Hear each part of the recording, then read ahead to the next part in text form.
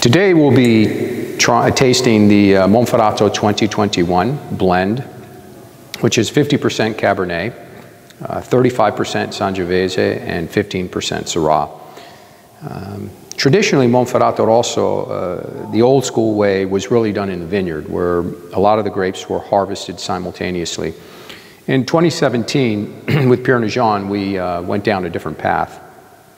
We started to harvest our varietals separately, vinify them separately, all by hand, and after a hand sorting and destemming, we would also separate the free run into barrel and the pressing into barrel, and then blend at the end for each varietal.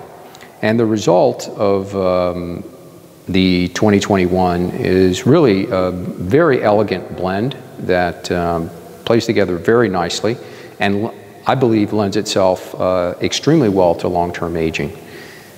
The 2021 vintage was a subject of a very good year in terms of weather conditions. It wasn't too dry, really the right amount of rainfall.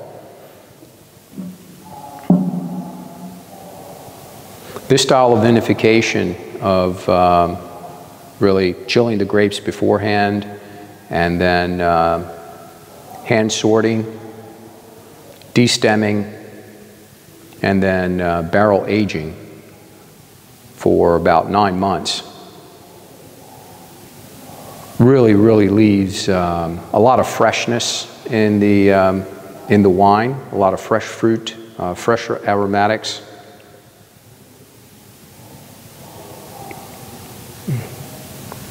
Really classic full body from Cabernet.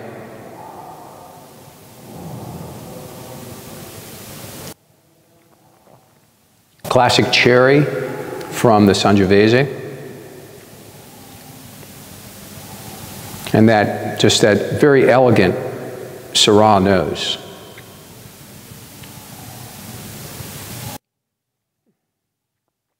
'21 vintage is drinking well now, but I highly recommend it for aging as well.